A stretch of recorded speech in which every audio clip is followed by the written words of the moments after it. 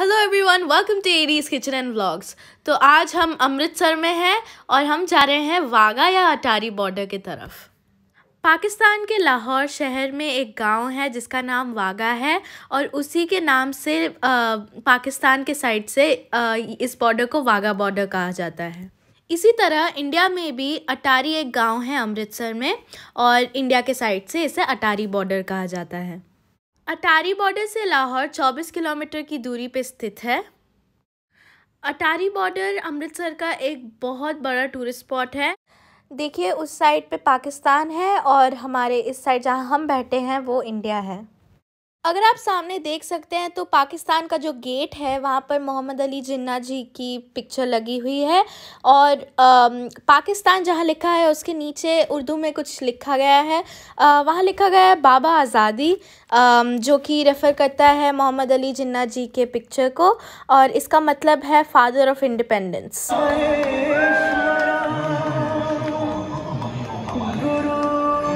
आप ध्यान से सुन पाओगे कि उस साइड पाकिस्तान का गाना चल रहा है और कुछ बोला जा रहा है और यहाँ इंडिया का गुरु मंत्र से शुरू किया गया है। जहाँ डाल डाल पर सोने की चिड़िया वो भारत देश है मेरा। कि बंसी जहाँ बजाता आए शाम सवेरा वो भारत देश है मेरा, वो भारत देश है मेरा। बचपन से की थी इस चोले की पूजा। अटारी वाघा बॉर्डर पे जो परेड होती है वो दोनों साइड इंडिया और पाकिस्तान के साइड से दोनों साइड से BSF और पाकिस्तानी रेंजर्स करती हैं और ये परेड 1959 में जॉइंटली बाय पाकिस्तान और इंडिया शुरू हुआ था।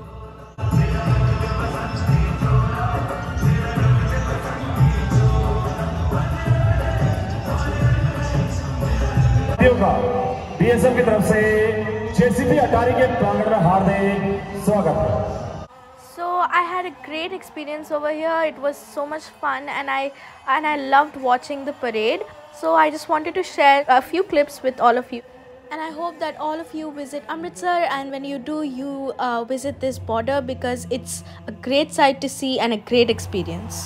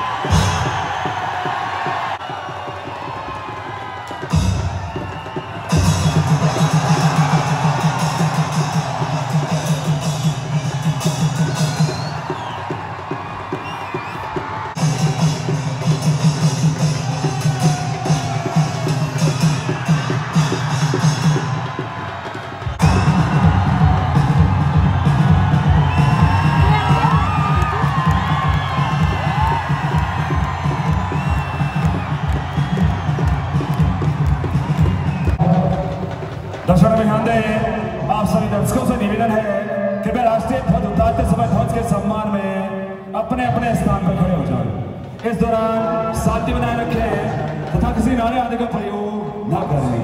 जो दर्शक वर्दी में उनसे निवेदन है कि वे राष्ट्रीय ध्वज को सलूट दें। अब आप मेरे साथ 3 बार हिंदुस्तान जिंदाबाद का नारा लगाएंगे।